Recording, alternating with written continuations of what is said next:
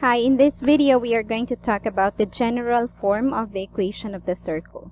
We have already discussed the standard form of the equation of the circle, also known as the center radius form. Now in this video we are going to discuss how to generate the general form of the equation of the circle. So at the end of this lesson, you'll be able to correctly convert the equation of the circle from the center radius form to general form and vice versa, and correctly manipulate the general form of an equation of a circle to find the radius, center, and other points in the circle. So the general form of an equation of the circle is given by ax squared plus by squared plus cx plus dy plus e equals 0, where a, b, c, d, and e are constants and xy are points in the circle. Remember that the value of a and b should not be equal to 0. So this part right here, this a and b should not be 0. Okay. Example, suppose we have the equation of a circle whose center is at 1, 7 with a radius of 4 units. The center radius form of the circle is x minus 1 squared plus y minus 7 squared equals 16.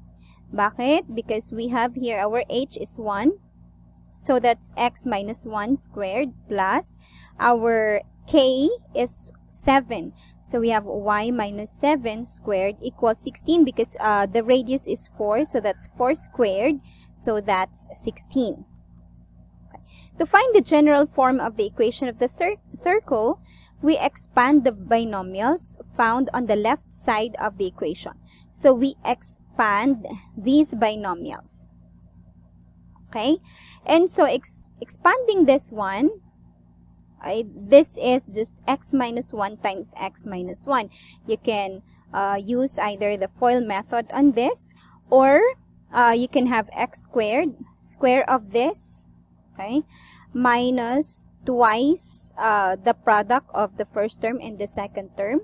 So that is x times 1, that's x times 2. And so we have 2x. And then the square of this. So we have 1 times 1 is 1. Alright? So this part right here is this x minus 1 squared. Now for y minus 7 squared, it's the same process. You can have y minus 7 times y minus 7. Or the square of this, that's y squared. Minus, multiply lang yung y times 7, that's 7y, and then times 2. So that's 14y. And it's negative, so negative 14y. Plus the square of 7, that is 49. So this one is for this binomial. And then we have 16. Okay? And then we combine like terms. So we have x squared. Ayan. X squared. And then we have minus 2x. Ito yung mga x dito. We have plus 1 plus y squared minus 14y plus 49 equals 16. Okay? And then combining the like terms, etong we have 1 and 49. Okay? And we also have 16. Alright? So eto pag to make it 0 here, we subtract 16, diba? And we also subtract 16 here. And so we have etong x squared, andito na siya. Okay? Si y squared, andito na. And then minus 2x. And yan. And then minus 14y. Okay? And then we have 1 plus 49, that's 50. Okay? 1 plus 49, that's 50. And then minus 16. Minus 16. So we have the same lang yan. X squared plus y squared minus 2x minus 14y. 50 minus 16, that is 34, equals 0. So this is now the general form of the equation of the circle. So x squared plus y squared minus 2x minus 14y plus 34 equals 0. Let's have another example. Write the equation of a circle with center at 2, negative 1 and a radius of 5 square root of 5 units in general form. Okay? So, this is our h, this is our k, and of course, this is our radius. So, we get the standard form of this equation of the circle first. So, we have x minus yung h natin is 2 squared plus yung y natin minus yung k. Negative ang k, so negative 1, that becomes plus 1 squared equals the square of 5 square root of 5.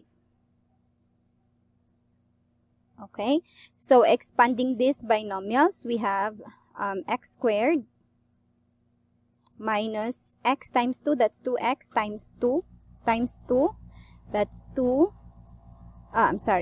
it's 4x. Okay, again, that's x times 2, that's 2x times 2, so that's 4x, plus the square of 2, that's 4. Okay, plus this one.